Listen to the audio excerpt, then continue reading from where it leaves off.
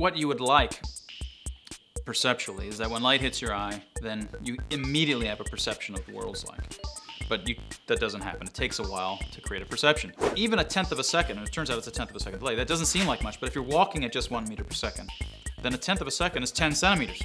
And 10 centimeters is a lot. If you didn't correct for this delay, then anything that you perceived to be within 10 centimeters of passing you would have already bumped into you, or you would have just passed it by the time you perceived it.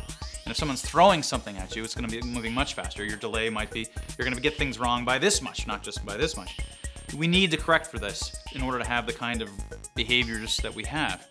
So what the brain wants to do is not generate a perception of what the world was like when it hit the eye, but generate a perception of the near future. Because that way, by the time that near future arrives, you have a perception that's representative of that future. And so you have a perception actually of that moment. You have a perception of the present, but it requires anticipating the next moment in order to have perceptions of the present.